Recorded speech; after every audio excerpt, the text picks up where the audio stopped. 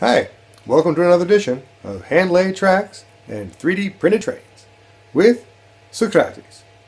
Today we're going to take a look at a 3D printed rail roller. I designed and made a 3D printed rail roller so I could create curved tracks for a curved section of tracks.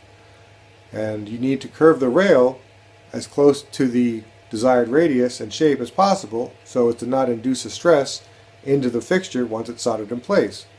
And to do this, a rail roller is the easiest way to do it. With two fixed bearings and a movable bearing in the middle, you can simply adjust the movable bearing to create the proper radius, and then you push the rail through the roller. Don't pull it ever, you just push it through, back and forth a few times until you develop the proper radius that you want. If you make too tight of a radius, you can just back it out slightly and you can push it through the other direction, and you can straighten it back if you need to. Basically, I'm starting with a couple straight rails. This is N-scale code 55, the railing, and this is the first time I was using it, so I thought I'd be a little cautious. You don't pull the rail, you only push it, because if you pull it you'll mess up the bend. So I was pushing it one way through it, and then I push it back the other way, and then I was slowly tightening up the bearing in the middle.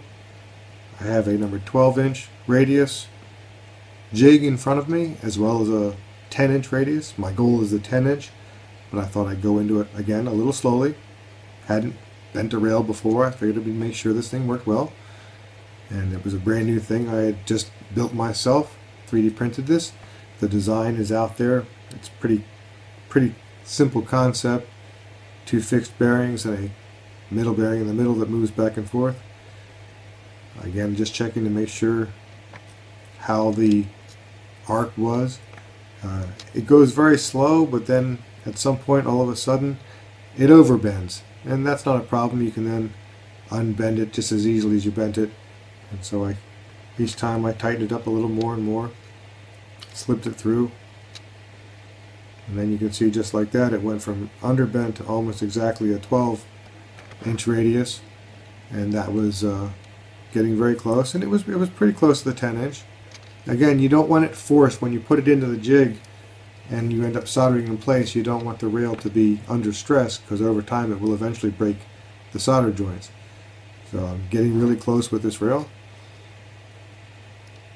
It's almost in, so I don't think I tightened it up anymore. At the very least, if you're at that close, and that's almost a perfect rail. Didn't take very long whatsoever. So now I figured, well, the device was set up at the proper distance, and it should go quickly in to the right length. So I just went back and forth once, and it's actually tighter than the 12-inch.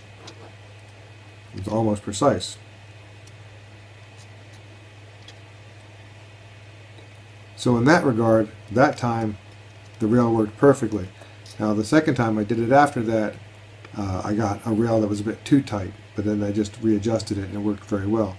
So in the end, the rail roller worked very, very well. I thought it was an effective way to make beautifully curved rails, and the curved tracks themselves, they turned out quite well as well. You can see that in another video. So thanks for watching, and if you want a rail roller yourself, I'll probably put a couple up for Etsy, and maybe the design as well, and you can check that on my Etsy page, and we'll make some more designs in the future. Thanks for watching, like and subscribe, and we'll see you on the tracks. I'm not moving this time, I'm just going to sit here.